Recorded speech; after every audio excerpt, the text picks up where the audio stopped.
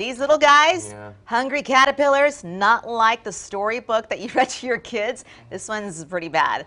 The hungry caterpillars are invading a Leander neighborhood. Yeah, they're eating your plants rather than some of your sweet treats. These are thousands of armyworms, as they're called. They've popped up almost overnight, and now some residents have reached out and they are trying to figure out what's going on in my yard.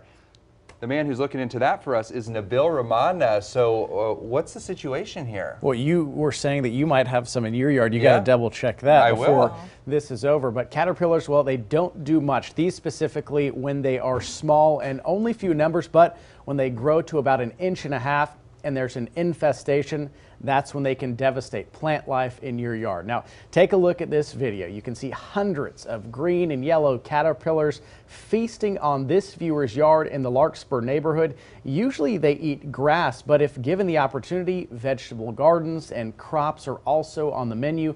In this case, the residents tell us her grass was green, but it turned brown, and that's when she noticed something was wrong. And whenever I was walking across the patio to go through the yard, I noticed that the grass looked like it was dying, which surprised me because we, put a lot into the lawn. And so my eyes kind of adjusted and I saw that like on every single blade of grass, there was a worm.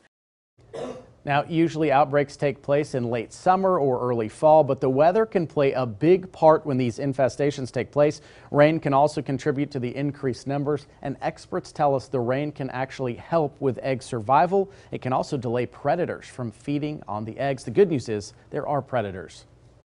The good thing is we have lots of predators that are going to help us with a lot of this stuff. It could be anything from small mammals like armadillos or skunks or things like that would be eating those caterpillars.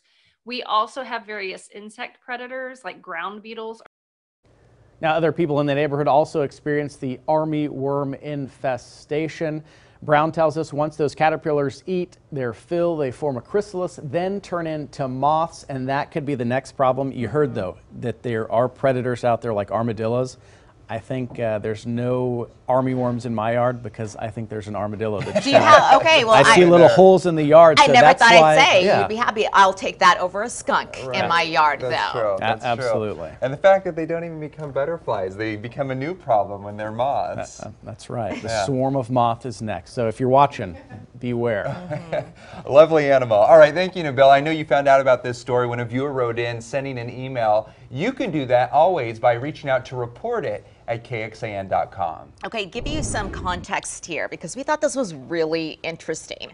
Texas A&M scientists think it's really interesting as well. They're actually declared war on the fall. The armyworms, they decided to do this back in February. A professor there received nearly $500,000 to track these worms' behaviors and genomic traits, and then that way they can figure out how they can control the pests. The project's going to last 3 years. It's like a science project in someone's backyard.